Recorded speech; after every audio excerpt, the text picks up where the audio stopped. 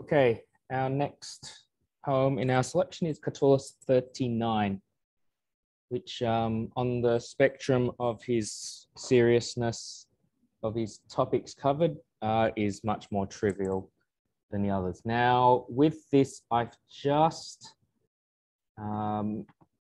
because some of the English translations are quite long, I've made the lines different colors just so you can see that that's one Latin line, two Latin lines, 3, 4, etc. Because a lot of them take two lines in English or just more than one, so it's not quite clear where the line breaks up. Okay, anyway. In Latin, they always say noun, comma, when, or noun, comma, because. We can just say because the noun. Because Ignatius, so someone he knows called Ignatius, habet candidos dentes, has white teeth. Object. Renidet usque quaque. So usque quaque is just an adverb meaning all the time. He smiles all the time. If someone comes to the defendant's bench, so now this is an impersonal verb. So literally, if it is come by him, understood. So you can just say if he comes, or if, it says if, oh no, in this case, yeah, if, in this case, you'd say if someone, I don't think it says the word someone, yeah, it doesn't. If, or hang on, if someone comes to defendant's bench, or is it like saying if the bench is come to, I guess, yeah. So if, but just yet. Or it could be if it is come to by someone, sort of understood, ad subsalium, towards the bench. Rei is nothing got to do with race, rem. It means of a defendant. So it's a genitive form of, I imagine, reus. Yeah. Cum, when, the orator, the speaker, excitat flatum, rouses weeping. So subject, verb, object. And that is from the 4th PP of fleo. Fleo, flare, flare, flatus. So having been wept or having wept is the same word as fletus, fletus, weeping. So 4th PP, so PVP, which morphs into a 4th declension noun, which turns into a conceptual noun. He smiles. Ille renidet. Again, someone is the understood subject here. So someone lugatur, someone is mourned. So a lot of these words like mourning and groaning and things like that tend to have a U sound, which is quite sort of suggestive of the sound. Wailing, so ululatus, words like that. So the oo sound. If someone is mourned, so that's a passive form with the tour, at a dutiful son's funeral pyre. So ad, if it's got a non-motion verb, can mean at or near. Rogum, a funeral pyre. Pi, like the word pious, as in pious Aeneas, dutiful, of a pious son. Now that can be filii, but poetically it can just be fili. When the bereaved mother weeps for her only son.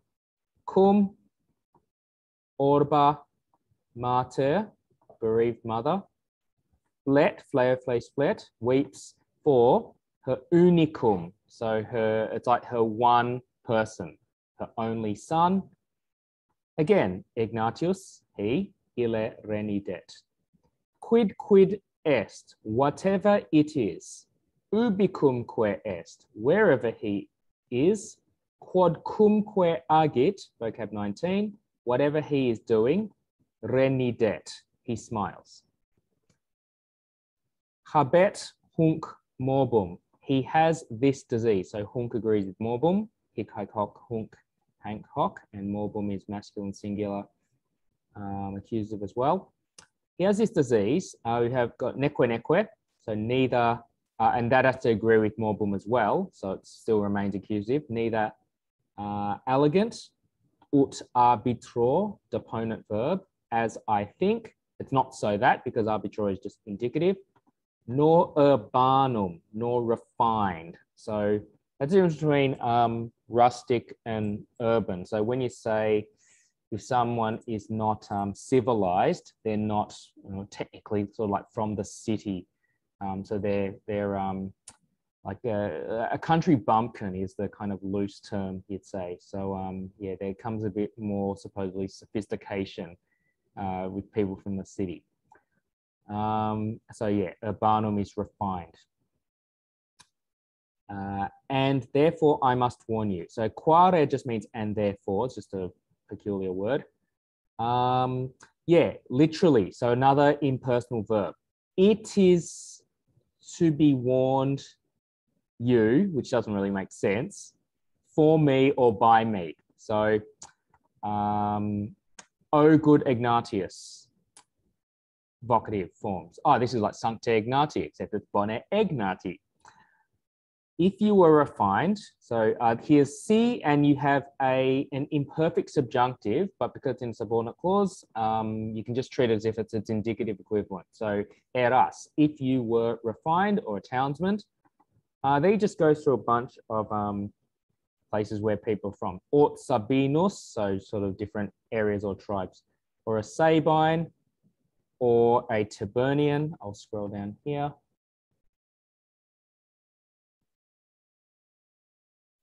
Or a pinguis umber, a rich Umbrian, ort obesus Etruscus, a fat Etruscan, where we get the word obese from, obviously. Ort, or an ater, a swarthy. That means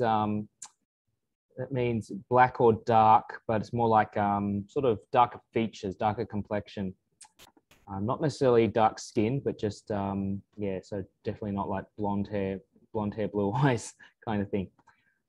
Swarthy, atque dentatus, toothy. Could say it looks like having been toothed. Yeah, so dentatus, Lanuvian, ort transpadanus, or a transpadane. Again, ut here means as. Now to... Oh, no. Sorry, that's it's a subjunctive because a tingam is clearly diamond, present subjunctive. So that I may touch, as in mention, like meos, my own understood people, quoque. So if you see just a my and just it's in a certain number gender case, it's just like my people, your people, his people, meos tuus sus. As well, ort qui lubet, or anyone at all. Qui, who. Lawit, lawo, lawet, one of very rare first conjugation verbs, which is not awi, because lawawi is a bit odd to say. So you can just say lawit. Who has washed, but you'd say, when you're talking about washing your dentes, you'd say brushing your dentes, who has brushed his teeth puriter, like the word purely. See that third declension adverb regular ending, like fortiter, celeriter. Cleanly, where we get the word pure from. Tamen, however, but nevertheless. I think all the same sounds good as well. I guess you can say nevertheless. I would not wish. So nolem is I might refuse or might not wish, but would sounds good here. I might not wish. Now here we have an indirect statement that you, or you can literally say you to smile, or that you smile, and we've had usque quaque again all the time. Nam, 4. Nulla est, nothing is. Ineptio, like the word inept, and it's comparative. Cilia, and then it's being compared to risu, which is just put in the ablative. Than a, and this is just the positive form of ineptio, than a silly risu, smile. Oh, sorry, nulla res. So race is feminine. And by the way, I passed a house just the other day, and it had on its it had a Latin motto on. I'm not sure it was a house or some sort of organization's building, but it said bona space. So good. It said good hope on it. So nulla res is quite similar. Anyway, so now you are a Celtiberian, so that's where Ignatius is from. Nunc es Celtiber. In the Celtiberian land, in terra Celtiberia, quod, understood antecedent, what, or literally the thing, understood, which. Quisque, everyone, minxit. That's a perfect form. So has urinated. Hoc, with this, solet, he is accustomed, literally it is accustomed, impersonal sibi for him. You'd expect to have an infinitive coming up. Defricare, to rub his dentem, literally his tooth, but you'd say his teeth. Oh, sorry, mane, early in the morning. Rub his teeth. Atque gingivam, and gum. You can just say gums as if it's gingiva. So gingivitis is some gum disease. Red, Russam, until they are red. So like the country of Russia, just a red country, literally. Just like Argentina is a silver country. So we've got ut and, yeah, it's a bit weird because it says ut and an indicative. So that now quo here can mean quo with a comparative, just comparative adjective or adverb is not just more, but the more.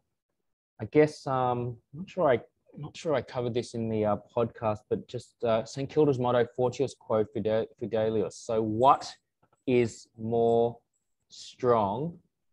So it is more strong. So the organization, fortius, so neuter, the more it is loyal. Yeah. So that explains a quo fidelius. So quo plus a comparative is the more. So that the more expolitior, polished, those teeth, so literally he's just putting in the singular for some reason, iste dens, that tooth is wester of yours. Praedicet, so future tense, am ace et. Now I think one would sound good here, as in, so the third person singular can be he, she, it, or one, like one does not simply those means. So one will proclaim, like the word pre and say, so proclaim, so say before. One will proclaim indirect statement, te, that you, perfect active infinitive, have drunk, hoc loti, this of urine. So literally this it's a really strange partitive, but this of this genitive neuter singular understood thing having been washed away. So again, lawo, laware, lawi, lautus or lotus. So I guess a lotus plant, one that grows in water, is having been washed. So literally this of a having been washed away thing. So one will proclaim that you have drunk this of urine. So that's what a having been washed thing means. Amplius, so like the word amplify, to make bigger, all the more understood greatly. Okay, so again, I'll give you some ANS, and that's it for today's poem.